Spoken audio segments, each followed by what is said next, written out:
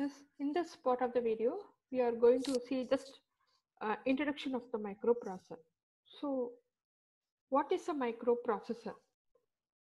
A microprocessor is a programmable, which means you can do programs. Okay, small programs you can do.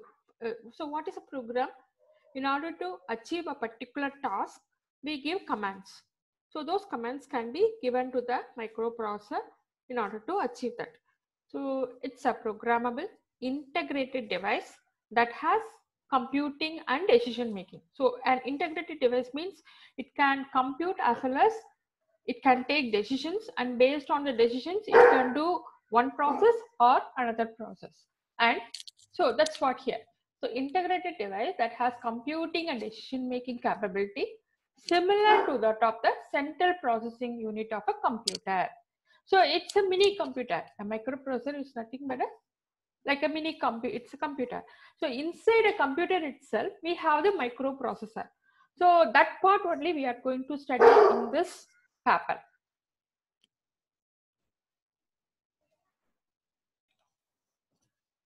So it's a small mini computer. So a microprocessor resides inside a computer and it consists of arithmetic and logical units in order to achieve a particular task. The microprocessor is a multi-purpose programmable clock driven, which means inside it has clock signals for synchronization. So after one instruction only, the next has to do, after completing of an instruction, the next. So how to synchronize them? So for that, not only that, there are different devices are there. So how to coordinate for all those things? We have the clock signals. Then register based. Register is nothing but for storing of information temporarily. So for that, we have a register. So you can define a microprocessor. It's a multi-purpose, programmable, clock-driven, register-based electronic device that reads binary information. When I say binary instructions, it is nothing but zeros and ones from a storage device called memory. So inside the microprocessor, there is a memory also. So from that memory, it takes the information, process it. So how it will take? It takes in terms of binary and accept binary data as input and process the data according to those instructions, and it give back the result. So the microprocessor, it communicates and operates in binary numbers, zeros and ones, which are called as bits. So each microprocessor has a fixed set of instructions. We have already seen it has binary instructions. So what are all the binary instructions? So that is what we call it as a fixed set of instructions, and we call it as an instruction set. There are many microprocessors called Zilog, Motorola, Intel, etc. So these are all the companies. They have their own microprocessor. So in order to work on their microprocessor, they have their own instruction set. So each microprocessor has a fixed set of instructions in the form of binary patterns called a machine language. As it is difficult for the humans to communicate with zeros and ones, the instructions in the form of mnemonics, which form the assembly language, is made for a given microprocessor. We will see this point elaborately. So first, before that, we will see just a general block diagram of a microprocessor. So this is what actually a microprocessor, that is, it consists of an arithmetic logic unit. ALU is nothing but arithmetic logic unit and register array. These are all temporary registers which can store the intermediate result. Then control unit, which communicate with the ALU, register array, and the outside IO, that is input output devices, and then the memory. So the control signals, it controls the whole of all these things. So when the data has to be transferred from one register to another register, or from this register to IO or register to memory, how it has to be transferred, at what time it has to be, all those things can be controlled by this control unit. So there are various signals in order to achieve that. So all those things we are going to study in due courses. So how the data transfers from IO device to register, from here to memory, from memory to register, etc. That is through various lines called system bus. So we have communication lines and we generally called as buses. As bus in a regular terms, you can say that a bus is used for communication. Yes, we travel from one place to another place using buses. So it's safe. That is why the name here as bus. So the buses are used for traveling of information from one place to another place. So for that we use, so that is why the name coined as bus. So ALU, this we'll see what these devices will do. So arithmetic and logic operations like add and subtractions will be carried over by this ALU. Not only that, decision making is also be taken by this arithmetic and logic unit. Register array, it has lot registers. Say here we have in this what we are going to study is microprocessor 8085 by Intel Corporation. It has nearly 14 temporary registers. Okay, so that's why they are store temporary data during the program execution. Then control unit, this is a unit. It provides necessary timing and control signals. It controls the flow of data between the microprocessor and the peripherals. So memory, let's come to this. It stores information such as instructions and data in memory format, that is zeros and ones. Subsystem of microprocessor based system. Subsystem includes the register inside the microprocessor. It is a subsystem of this microprocessor, but this also will be in a present in a microprocessor. So read only memory. So within that we have two types, ROM and RAM. ROM is read only memory, RAM is random access memory. So when I say primary memory, then main memory, all those things indicates only the RAM, that is random access memory. And in read only memory, it is a non-volatile memory. And what do you mean by volatile and non-volatile? Volatile means when the power goes, that is current, it goes, then everything stored there will go. So RAM is a volatile memory, whereas ROM is a non-volatile memory, because the one read, it is only a read-only memory. The data stored in this memory, even if the power goes, it will be stored here. So what we do is in this, it is a very small memory. So very basic information will be stored, which are necessary for booting a system. So the one which does not need to be altered, the information which does not need to be altered only stored in this ROM. So where the operating, what do you mean by booting of a system? When the operating system is to be, when you switch on the system, where it has to find the operating system, where it has to be loaded into the main memory from the secondary storage into RAM, where it has to be loaded. All those informations will be present in ROM. So once it is written, it will not be altered. So it is used to store programs that do not need alterations. Then random access memory, it is used to store programs that can read and altered like programs and data. So other thing is input output. That is what we have. This is input output, which is nothing but our keyboard, printer, etc., which the microprocessor communicates with the outside world. Then system bus. So communication path between the microprocessor and peripherals. That is nothing but a group of wires. So that we call it as a system bus. Now let us come to the, it is a little bit introduction to the microprocessor, and we are going to study in detail regarding all these parts. So before that, we'll see what's a semiconductor, how the microprocessor now, the one which we are using now, how it generates from the previous days till this date. So previously we had transistor and all. So when you build a microprocessor, the transistor, it nearly occupies, you should have studied in your textbook that it occupied a whole room. Okay, a big room it occupies. But with the invention of semiconductor technology, the size is reduced to a very small thing which we are having now. So here we can integrate so many circuits in a single chip. We call it as a chip. An entire circuit consists of several transistors, diodes, resistors, everything can be designed in a single chip. That is a small chip. When I say small chip, it's like this. So here, this is a chip and this is called this black thing is said to be, in this millions and millions of logic circuits uh, can be designed inside us.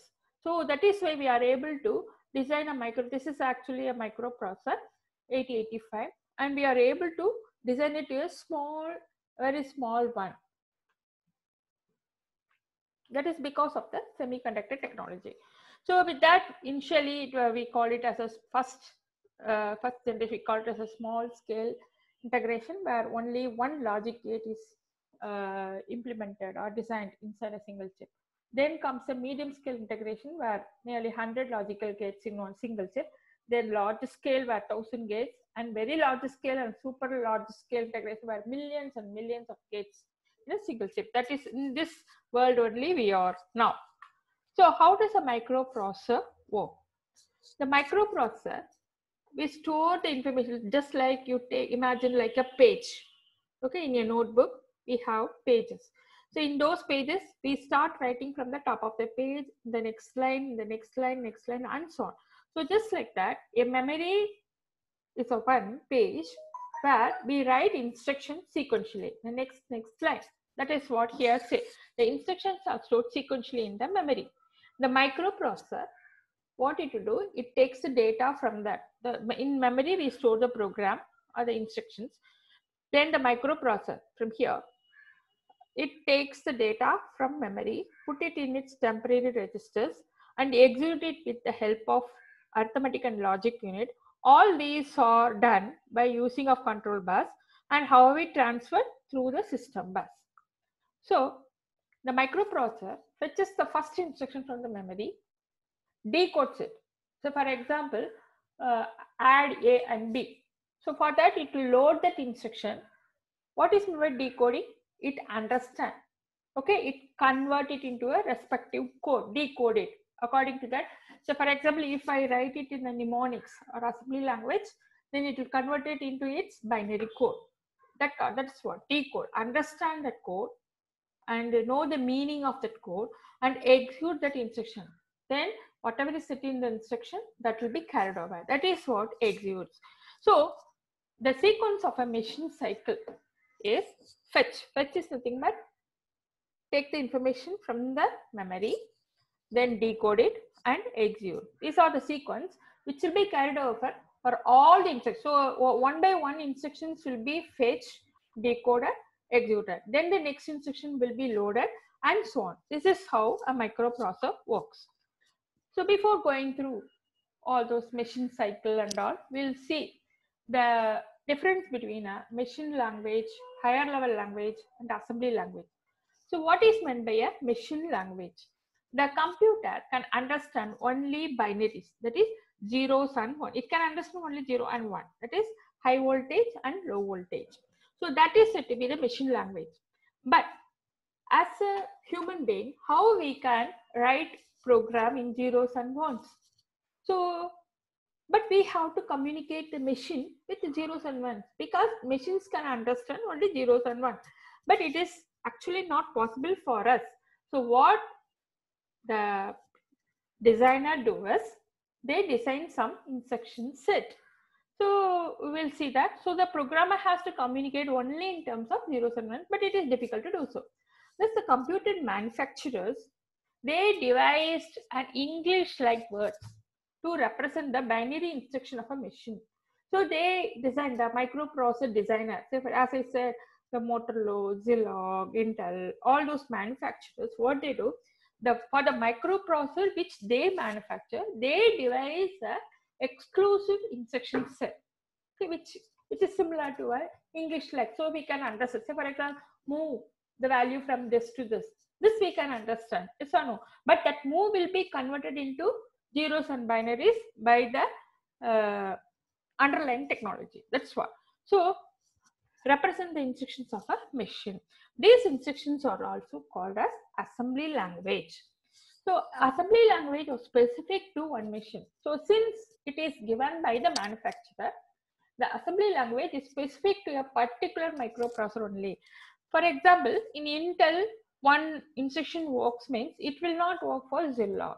It will be different. So as it is given by the manufacturer, the users, the programmer has to learn that assembly language of a particular machine and carry and write coding. So assembly language are specific to one machine and cannot be executed or not transferable to other machine. To overcome this general purpose language, or high level language like C++, Python or device. So for example, I want to work in a Sun microsystem. A Sun microsystem will have a different microprocessor, whereas a Windows based system may have a different microprocessor. So like that. So if I buy a company of a Zillow, that microprocessor will be different. But still we are able to work Python in all these things. That is called a general purpose language. So the general purpose language is on top of all these things, and they will design the compiler or an interpreter so that they will be converted according to the local microprocessor language. So that is what. So those things, that is why they are all called Python. They are called as a general purpose or a high level language. So if I know C++ and if I load a C++ compiler, there is no need for me to worry which microprocessor they use. The compiler will convert it according to the local microprocessor. So that's why they are all called high level language. So a microprocessor, now coming to our microprocessor 8085, which you are going to study in the syllabus. The microprocessor 8085, it has 8-bit data. It stores in memory 8-bit of information. So each line, like already I told you, you have to imagine like a page. So when you imagine like a page, each line in one page, then maybe say imagine some 20 lines are there. So each line can store, you can write 8-bit of data. So you have to imagine like that. So 8085, it has 8-bit data. So how many data you can store? So combination. So 2 power 8 equal to 256 different combinations of instructions can be written. So for example, here, if you take this, so this is what 8, 1, 2, 3, 4, 5, 6, 7, 8, 8 bits. With 8 bits, you can form different 256 combinations. So this is an instruction that increments the number in accumulator by 1. Whereas this is an writing like this. This is another instruction that add the number in register B to accumulator. So if you say that this is nothing but you will write it in a hexadecimal. So this is for 3 and this is meaning is C. So while entering data, you will be entering as 3C. Okay, in hexadecimal, this 3C will get converted into this, and which will be which can be understood by the microprocessor and it executes and so on. So assembly language. Just now I told you what is assembly language. In order to communicate with the microprocessor, the manufacturer devise a language depending upon the particular microprocessor. So the program is written in hexadecimal. When you write program in hexadecimal, like the one which we have seen, remembering 3C is, what is this 3C? It's an increment the number in accumulator by 1. This is the meaning of that when you write 3C. So remembering this as 3C, 80, that is also very difficult. So there comes the mnemonic. Mnemonic, say for example, I just say this is binary information and this is equivalent hex, and for this an equivalent mnemonics is INR A. Already we have seen it increments the number in accumulator by 1. So how you can write it in a mnemonic? Increment INR A. A is meant for accumulator. So increment the accumulator. Accumulator is a register, okay, which is present in the arithmetic and logic unit that we will be seeing in short. So this is one register, B is another register, temporary registers. So increment A. This I can remember, INR A I can remember, but we can't remember 3C as well as this. So we will write INR A, and then with the help of the instruction code given by the respective microprocessor, we can convert this into 3C, and this is the data we will enter into the microprocessor, which gets converted, which will be decoded and which will get converted into binary by the respective microprocessor. So if we know this coding, that is enough. This will get converted into 3C, which in turn converted into binary. So similarly, add B. Here, what we have seen, add stands for addition and B stands for the content in the register B. This says that add B means add the content of B with the accumulator, because accumulator is a default register. For any addition or any subtraction, it has to be done only with the accumulator. So what is the meaning of add B? Add the content of B with the accumulator and store the result again in the accumulator. So that is the meaning of this. So that can be done. So for that we have the hex code as 80. So microprocessor has 246 such bit pattern like this, 3C, 80 and so on. It has such bit pattern amounting to 74 different instructions for performing various operations. So both machine language and assembly language, these are all considered as low level language. This also is a difficult. So next comes the high level language, because this INRA, add B, this is also specific to a microprocessor. But I don't want all those things. As a developer, I know C++. I don't know the assembly language. So how I can do with any system? Yes, that comes the high level language. How the English like words in high level language are converted to binary language of different microprocessor. The answer is through another program. That is what just now I have said, compiler or interpreter. So the respective compiler you have to download or you have to install, and then within that you can write your C++ or Python programs, which can be converted into the respective binary format of the respective microprocessor. These programs accept high-level language as their input, which we call it as a source code. Then translate the source code into machine language for the respective microprocessor. This translation is called the object code. Then troubleshooting also, it is very easy with the high-level language than the assembly. It is very difficult to find where error occurs when you are writing in an assembly language, whereas it is easy to trace out where you have made mistake in a high level language.